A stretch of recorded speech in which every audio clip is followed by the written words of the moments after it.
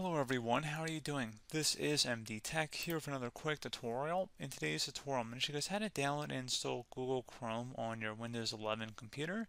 So this should be a pretty straightforward process, guys, and without further ado, let's go ahead and jump right into it. So all you have to do is go open up Microsoft Edge or whatever other browser you may have open on your computer. And you want to just go search for Google Chrome into the Google search bar. Go ahead and open up the Google web page here. It says Google Chrome. I'm going to uncheck the option to send usage statistics. You can if you want, otherwise I'm going to keep it unchecked. And then I'm going to select download Chrome.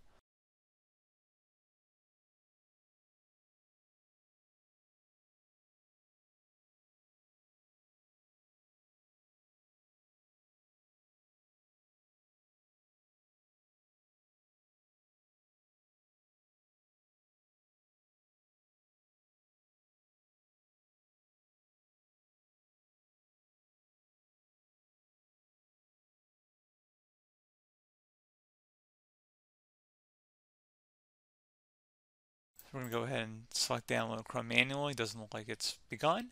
And then we're going to go ahead and open up the downloaded run file here. So you can minimize or close out of the web browser at this time.